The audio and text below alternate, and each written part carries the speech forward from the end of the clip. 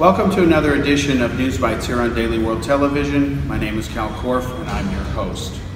The American electronics giant Vizio, who makes millions of popular smart TVs, has agreed to a $2.2 million settlement to settle the issue of whether its devices were used to spy on some 11 million Americans who are customers of its products.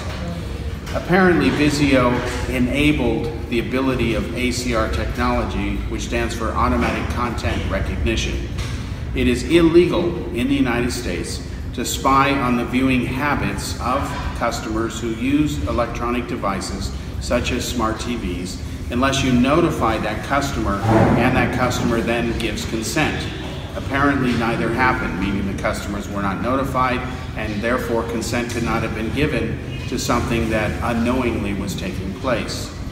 The issue of smart devices spying on their owners has increasingly become a challenge for manufacturers who want to provide next generation capabilities such as home automation.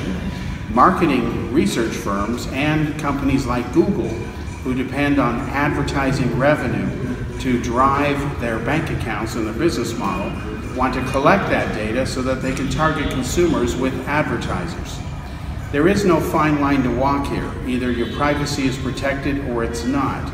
Now, when you use services like Facebook, America Online, or Skype, you surrender a lot of these privacy options by the choice of using this service.